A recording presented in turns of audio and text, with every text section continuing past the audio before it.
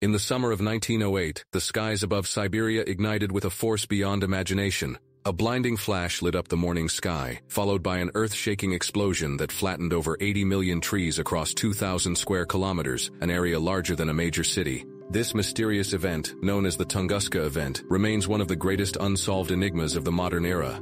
Witnesses described a fiery object streaking across the sky before detonating mid-air with the power of 1,000 Hiroshima bombs. Yet, when scientists arrived years later, they found no crater, only scorched earth and devastation. Was it a comet, an asteroid, or something far stranger?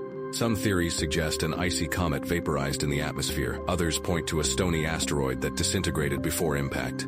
But more speculative minds have wondered, was it an alien spacecraft, or perhaps a natural nuclear explosion from within the Earth? To this day, the Tunguska event sparks both scientific inquiry and wild imagination. It is a reminder of our planet's vulnerability to cosmic forces, and how a single moment can reshape nature, history, and myth. Don't forget to like and subscribe.